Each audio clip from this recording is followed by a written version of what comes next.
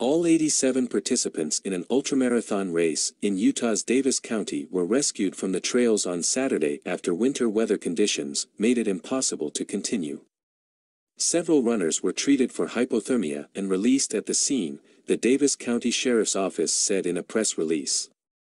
Another runner was treated for a minor injury due to a fall in addition to hypothermia, and similarly released at the scene.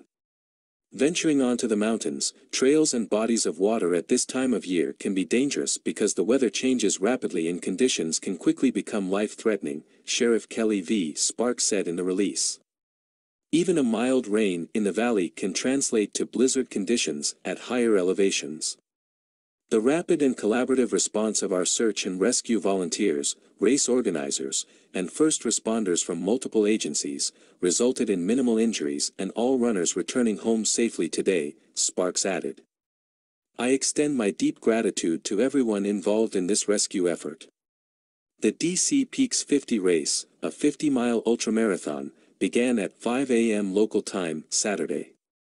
A few hours in, low temperatures and severe weather conditions settled in, including over a foot of snow and wind speeds of 30 miles per hour at Francis Peak, KSL News reported.